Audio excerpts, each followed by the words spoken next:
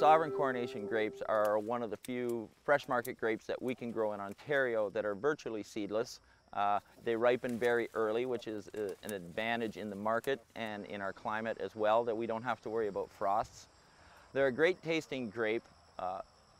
The acid levels go low so that the sugar can come through. The best advice I can give to the consumers after they have purchased Sovereign Coronation grapes is to keep them refrigerated and out of the sun. They are very sweet, and like most sweet fruits, the sugar will ferment, and you could actually make wine out of them. So if you can keep them cool and in the shade, they will keep tasting good for quite a few days.